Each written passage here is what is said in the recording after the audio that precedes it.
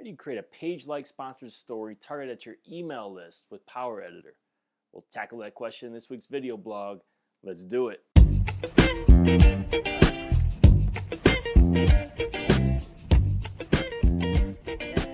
All right, this week's question comes from Vanessa Lewis. Vanessa asks, would love a step-by-step video on how best to create a page post likes ad optimized for mobiles and desktop using custom audiences, and how to create those based on the likes of similar audiences on Power Editor, John.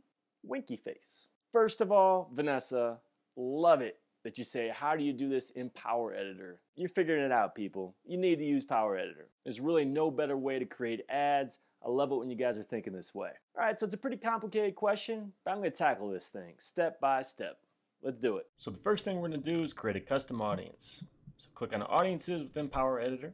Click Create Audience, and then Custom Audience. Name your audience. Provide a description for your own use.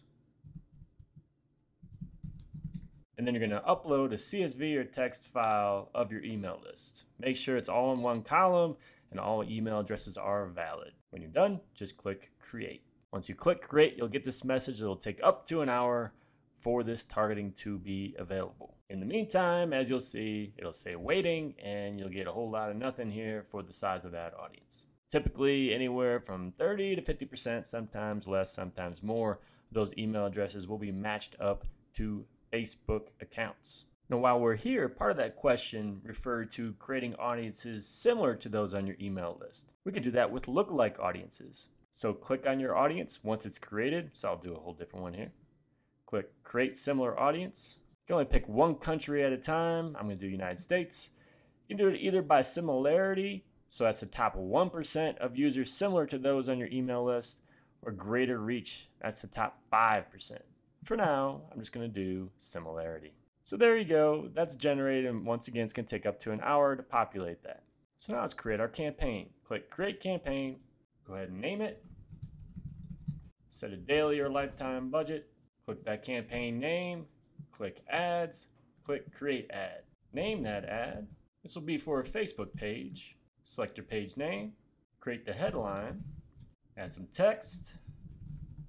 You'd normally pick an image here, but we're not worried about all that right now. Of course, if you wanted to be only in the news feed, click News Feed, Desktop and Mobile.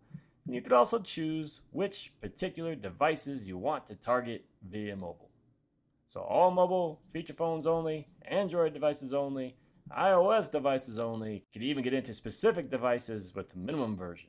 Go into advanced options for audiences, and you would type in your audience. Since I'm still waiting for my audience, I'm just going to pick a different one. And if you want to target people similar to that list, you would also add your lookalike audience. So here's one there.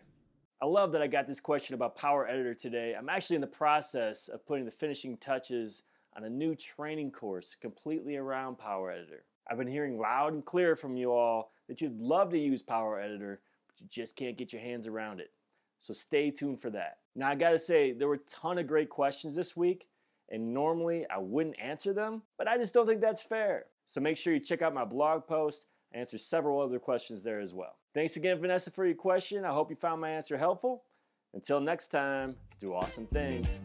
I'm out.